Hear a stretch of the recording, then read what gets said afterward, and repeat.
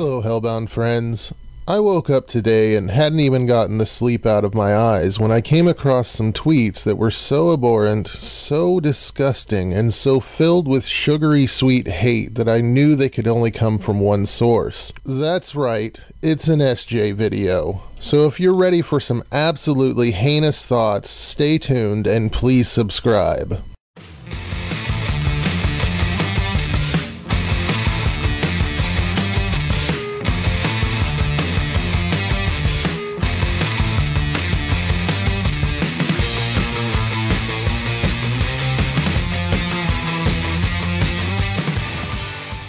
So the first tweet that I read was, God did not commit genocide in the Old Testament as many atheists claim. God justly administered capital punishment for egregious crimes such as proudly advocating evil and sacrificing infants to Molech by burning them alive while singing and dancing, as the Canaanites did. I won't even go into the fact that this is all hearsay according to the written scriptures of the enemies of the Canaanites, but, you know, the best way to deal with a problem is to go on a killing spree. I mean, if God done it, it must be holy, correct? Even if we took you seriously, SJ, how would this not be genocide? Genocide is defined as the deliberate killing of a large group of people, especially those of a particular ethnic group or nation. If God killed everyone in Sodom and Gomorrah, including men, women, and children, as well as puppies, then it definitely would be considered genocide. Now, I suppose you could take the disgusting stance that some genocide is justified or moral, but don't for 1 second try to say it wasn't genocide. That's just ridiculous. So my friend Surus interjected and said, so the infants were just collateral damage? A completely reasonable and respectable question. What did the infants do to deserve death? Obviously a child can't be morally reprehensible. Did they suck on their pacifiers in a sinful way?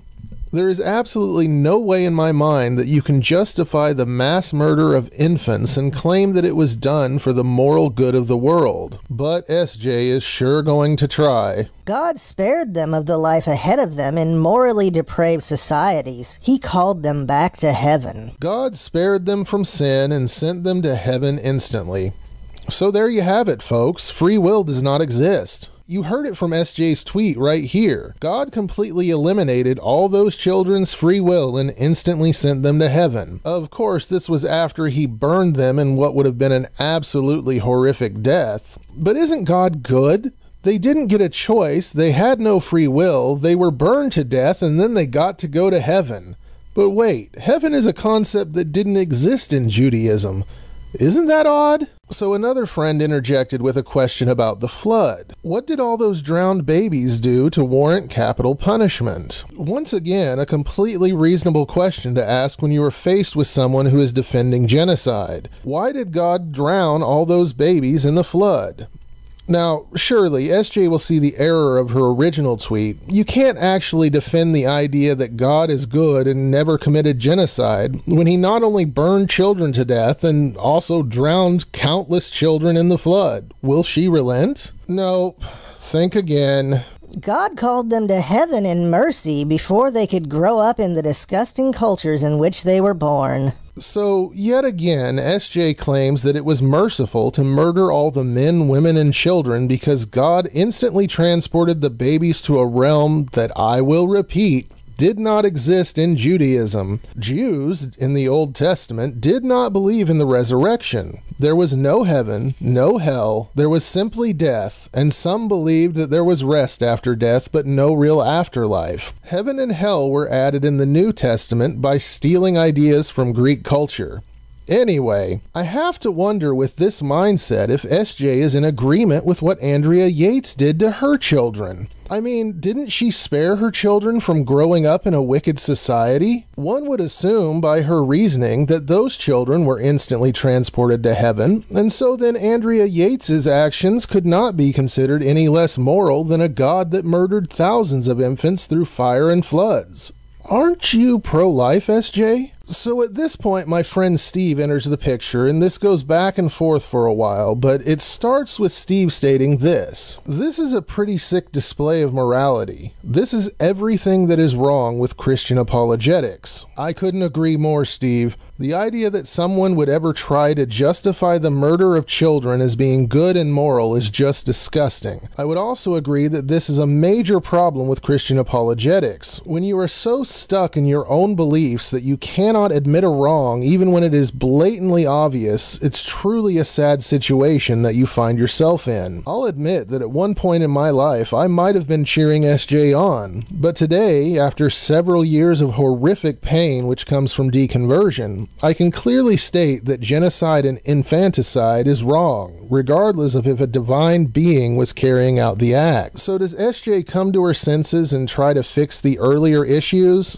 No. She doubles down and says something so insulting that I can barely even fathom the thought. You and I share an objective morality and objective duties to treat our fellow humans in equal and loving ways. Thank God. No. Just no. SJ, you do not share a moral compass with any of the people who have responded to you in these tweets. You don't share a moral compass with Steve, Surus, or Mary, and you definitely don't share a moral compass with me. There's absolutely no way that I would ever argue for the justification of genocide or infanticide. SJ, I'm gonna level with you. You seriously seem like a nice person, yet your faith makes you say awful things, and throughout history it's made other people say awful things and do awful things. The person, SJ, is not a bad person. I don't believe that. I've heard you talk one-on-one with people off camera, and you're actually a decent person. I'm going to get some flack for saying that, but I think it's true. And yet, SJ, your faith is creating a monster. Please look at the things you have said. Try for just a moment to remove faith from the picture. Try reading these stories from the standpoint of a logical, rational, and reasonable person. These stories are not good. They are barbaric, written in a barbarous time by barbarous people. They are not at all the basis for our modern morality. We did that. We took the morality that we had been taught throughout history and fixed it. We are far more moral now than we were at any point in history. This came in great part due to people who said to themselves, God can be wrong, let's fix it. Anyway, if you've enjoyed this video, please hit the like button, smush the subscribe button, and share.